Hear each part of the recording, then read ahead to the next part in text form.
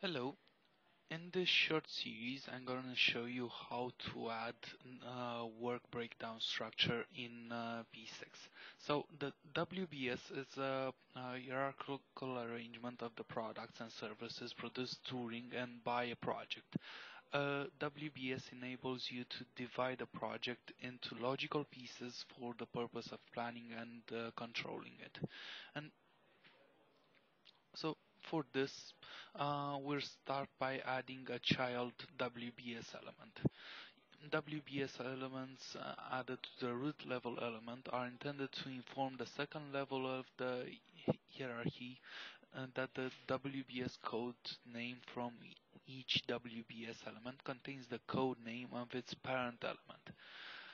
WBS code names are alphanumerical. They can consist of number, text, or both. So for this, let's start first of all with inside the P6 Professional, and all the WBS elements will be added under the activities page. So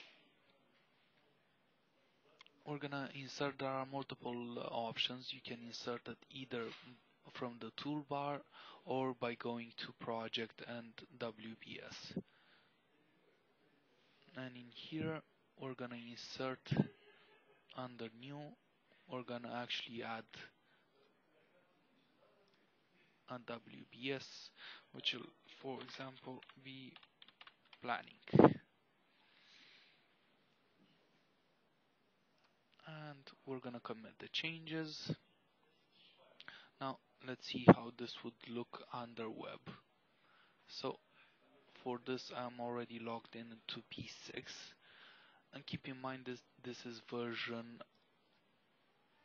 um, version 16. Okay, the project is already opened. So if we go under the activities panel,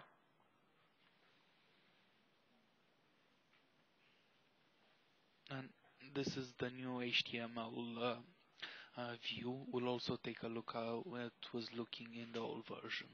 So we have a new WBS as planning. So let's switch the views. So I'm gonna go to manage views and select the WBS views, WBS only views,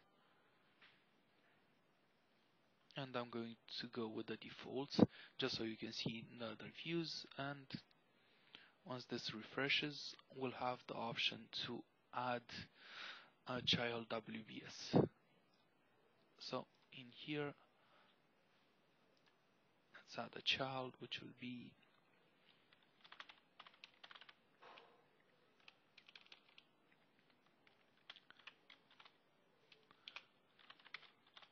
first step.